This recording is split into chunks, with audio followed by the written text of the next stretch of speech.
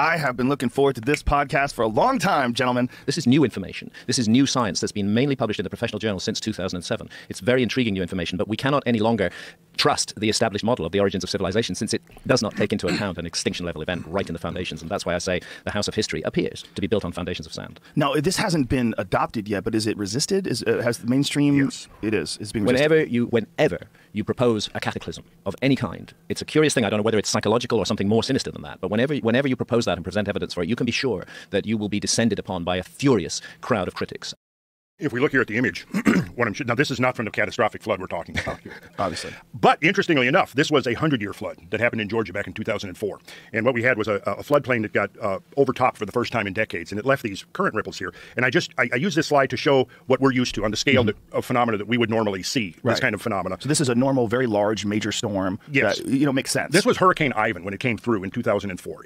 They referred to it as a 100-year flood. Right. So this is a massive storm, but it's nothing out of the ordinary, really. It's just, it's rare. Yeah, it's rare. What you'll see here is, I've got a measuring tape here. You're going to see the wavelength is about 3 inches. The amplitude, the vertical height of these things is about 3/4 of an inch. And so these are all, what we're looking at is all dried dirt that has sand. Sand. It's been rippled. It's been carried along, swept along in this water that was over this floodplain, which was 2 feet deep.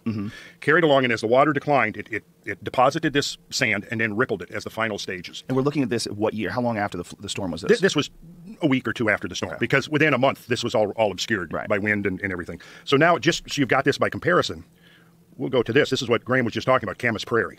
And what you see here is there's ranches out there, and you've got this 10-mile-long field of these gigantic ripples. And if you look up in the upper left-hand corner of the screen, you can see some of these ripples. They're, like Graham said, they're 100 to 300 feet in wavelength, and they're up to 50 feet in amplitude. And the water that flowed through here that deposited this was over 1,000 feet deep. So this is fractal. This is fractal. You get it in the small scale. In the first image, Randall showed the same phenomenon there with a flood just 2 feet deep, and then we come to this humongous testimony. It would seem that this would be something that a lot of mainstream scientists and archaeologists would be extremely interested in. Like, why would they try to ignore something like this? The first thing they've tried to do is to get rid of it. This is often the case where new information emerges that contradicts established theories.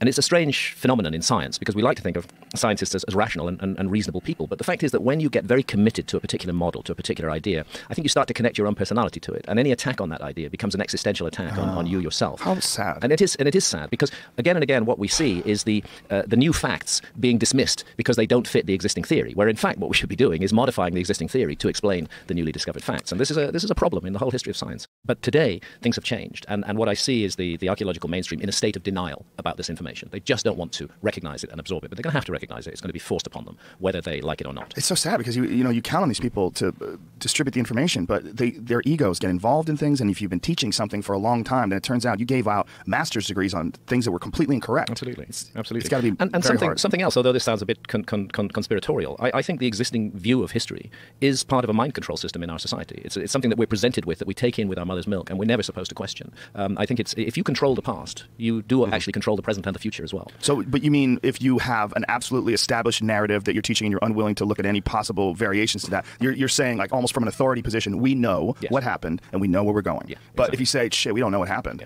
then it's, well, then who are you to tell us where we're going? Exactly. And it starts to raise questions over everything, actually. Right. The scientists that have been in the opposition have been in the forefront of pushing this scenario of human-caused mass extinction and blaming the extinction of the great megafauna that died out 12,000 years ago on human hunters, which, again, we talked about that, and I consider that ludicrous, that Paleo-Indian hunters using spears are going to cause the extermination of 10 million woolly mammoths before they could even reproduce, along with 120 other species of megafauna. Well, 65% of all mammals in North America were wiped out somewhere around that time, right? Mega mammals. Which is over 100 pounds in body weight, essentially. Actually, more, like 75%. 75%. It was almost instantaneous, though, right? Yeah. I mean, it was over a course of a very short period of time. Very short period of time. Ooh, that gives me goosebumps.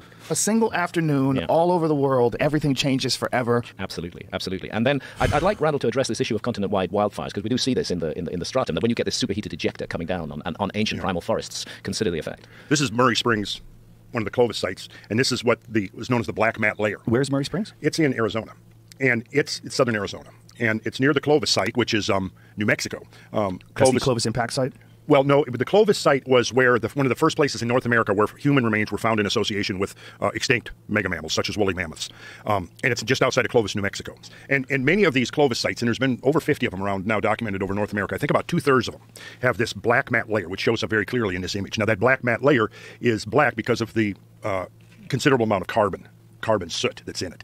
So in other words, right there, that's the evidence of your wildfires, is that this blanket of soot over the continent that left this black mat layer. And below that black mat layer, you'll find extinct megamammals. Like here, you see the yellow arrow there points to the black mat layer. Now, if you look up, you'll see how it's more buff colored. That was the color of all of this, but the soot that was in that black mat layer has dispersed and colored the other adjacent layers. But you'll notice the bones below are the bones of extinct mammals. The bones found above it are extant or still existing mammals. And that layer separates these two domains of extinct mammals and extant mammals. Just a very clear line. Yeah, and you can see it. It shows up so clearly right. To people who are listening to this, when we're looking at the original image that Randall showed, it's almost like an Oreo cookie. Like there's just a clean line, and then there's a white filling underneath. I mean, it is as clear as day. God, now at the perspective is so difficult in this. It's a difficult because there's numbers that you guys are throwing around, and there's concepts you're throwing around that I have to pause when I go, wait a minute, I got to try to fit this in somewhere. But this is sitting 400 feet above the modern-day Columbia. So we know that the water was at least this high. Well, actually, it had to have been higher than this. And how do we know that this rock just wasn't there? How do we know that it was carried by this? Well, because it's not part of the bedrock. It's sitting on top of the land surface. Like all of these. If we look here, we've got some other... Do we know where it came from? Do we know how far away it originated? Yeah, it's probably come from about 50 miles to 75 miles north of here. It's the type of basalt it has been identified. I don't remember specifically, but when you travel over this land, you see these giant boulders just strewn about. There's a place called Boulder Park. It's a tourist attraction now. You can go see it. Yeah. And you can see there, I mean, the size of that. And there's, let's see. Oh, my God. So they just stand out, like out of nowhere. And this thing was transported almost 200 miles from, its likely origin was Mount Robeson, and we didn't get to this one. But this is evidence that the flooding was much more extensive than just the Missoula flooding. North American continental divide. I should just jump in there and say that it isn't any longer controversial that there was gigantic flooding in the Pacific Northwest and indeed across the whole range just south of the ice cap. That is accepted now. But the very idea that there was flooding at all was hotly opposed for decades. There was a great American geologist called J. Harlan Bretz, who was the first to document the fact that there had been colossal flooding in that area. And he lived in the 1900s and 1920s. And because he suggested that there had been a cataclysm, of course, he was exiled by his colleagues. Eventually, his data prevailed, and he was awarded the Penrose Medal, the highest award of the geology in America, in 1976 when he was like 96 years old. That must have sucked for him. And he said then, he said, all my enemies are dead, so I have no one left to gloat over. That's what he said? Oh, my God. But it's so disturbing to me that it works like that. Yeah, it works like that. So, they're demonized. But what happened, you see, was Harlan Bretz was convinced from the beginning that he was dealing, and this is a very experienced field geologist, that he was dealing with a single humongous flood. Randall, what is this crazy image you're Well, showing this is actually out of a 19th century text when before catastrophism had been completely exorcised from mainstream geology. And this was Louis Figuier, I think was his name, who speculated that the ice sheets over northwestern Europe had catastrophically melted down. And he had an illustration in his geology text which perfectly captures how these large erratics are actually being transported aboard these icebergs. And you can see the scale of the thing. And this is the kind of, you see whole forests are about to be washed away here. We've got this was a place that Graham and I visited here, which really spectacularly embodies this whole phenomenon. This is known as Dry Falls Cataract. And it's about 5 miles wide. And I'm going to show you ground photographs and a couple of aerial photographs of it so you can kind of get the scale of the thing. Now, the great thing is anybody can go there. Yeah. This is on the land. It's ours to look at. We can all go and see this. It's an amazing trip to see it. You could go there, Joe. They would let you in there to see this. Now you'll notice that there's a series of these alcoves here that these horseshoe shaped. Back on the image of Dry Falls. But yeah, back on the image of Dry Falls, exactly. And at some point, somebody's going to be able to see these images, right? Yeah, well, people could go and Google them online, but they'll see them right now on YouTube if they watch the YouTube version of the show. YouTube, okay. So here's a typical Horseshoe Falls of Niagara, which is a modern receding cataract. And this horseshoe shape is very typical of the way water will erode bedrock. Because water flows faster in the middle of the stream, therefore it erodes faster in the middle and not so much as you get towards the margins. And so it creates this classic horseshoe-shaped profile. And that's what we're seeing here at Dry Falls. Now, this is just one of the alcoves, of about half a dozen of the alcoves that we saw in the map of it. In other words, this is a monstrously big waterfall. Yes. Now, dry today. Just off to the left of the picture is where, actually, there's a photograph in Graham's book taken from, let's go back, we skipped over it. There it is. This is the viewpoint. And this is Horseshoe Falls of Niagara superimposed on Dry Falls, so you can get a sense of the scale. So Niagara Falls is a tiny, tiny little thing by comparison with this ancient fossilized waterfall. Dry Falls between Upper and Lower Grand Coulee in Washington State is the result of flooding. What? Yeah. And for people, try to explain this for people that are listening, because it's probably 10 times bigger, plus. More than that. How many times bigger? It's 2.5 times as high. And, well, figure this. The discharge of the Niagara River over the falls is a couple 100,000 cubic feet per second, maximum.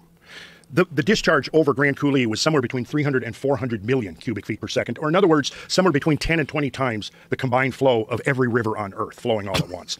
And the height of this scarp face here, this cliff, is about 400 feet. The water coming over was about 400 feet deep. So if you were here, witnessing this at the peak of the flood, you wouldn't, in fact, even see a waterfall. What you would see is this massive 10-mile wide, turgid river choked with icebergs and debris and whole forests. And that river is flowing at what, 60, 70 miles an hour? 60, 70 miles an hour. What you would have seen here was just a bump in this flood. And then only at the latter stages of it would it actually have been a waterfall. As the water source was dissipating and as the water was declining, you would have the final stage of it being a waterfall. Then eventually the waterfall stopped. And what you have today is this fossilized feature of this massive. And this is only one of about a half a dozen. See, here's the problem. Geologists haven't been focused on catastrophism. What they've been doing, they work for the government, they work for the oil companies. They're more interested in what's down below, the natural gas, the oil and stuff. The money is. There's another point I'd like to add to that, Randall, as to why geologists are not focused on catastrophes. Geology is a science, and science, in effect, defined itself as being different from religious superstition.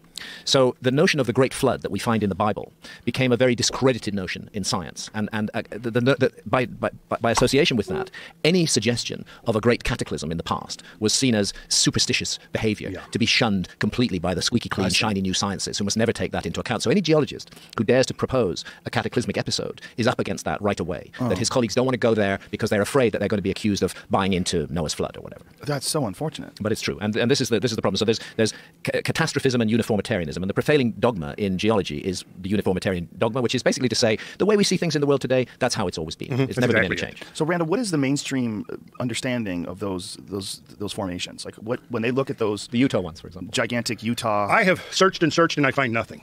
They just don't explain it. They don't explain. They just go, "Oh, look how pretty." This picture is interesting because what it does is it shows that you travel over this landscape. Explain what this picture is and where is it? Okay, now this is in western Montana, and this is a place called Dry Creek. And what this is just a gravel pit. But what you see here is deposits caused by surging floodwaters moving up tributary valleys, loaded with sediment. And one of the things that a stratigrapher or a sedimentologist looks at is, you notice how they're tilted. You see how the layers are tilted? Okay, that's an indication of which direction the water is moving. The tilting goes down in the direction that the water is flowing. So what we see here is massive, turbulent, sediment-laden floodwaters backflooding up a valley, surging, leaving deposits, and then flowing back out, followed by another wave, followed by another wave. People traveling over this landscape don't see what's under their feet. Well, it all makes sense. It really does. It's all shocking and stunning and fantastic, but it all makes sense. I think it does make sense, and I think it's something. It's part of the human heritage. It's something that we all have to get to grips with. Again, this is one of the things I find encouraging about developments in the world today is that more and more people do appear to be thinking for themselves. There was a time when we took the word of specialists. Dr. X or Professor Y said this, and it had to be true. That was the first argument, was the argument from authority. The authorities say this cannot be so, therefore it is not so. And a lot of people just bought that. What's changed, I think, in the last 20 years is that subservience to authority has gone away. It hasn't gone away completely, but we don't trust authority anymore, rightly and properly, because we've been lied to by authority figures, and we know they lied to us, and we saw the evidence. So this must have been just an absolutely enormous event when it happened, and really sudden. Unimaginable. And human beings lived through that, and it changed everything.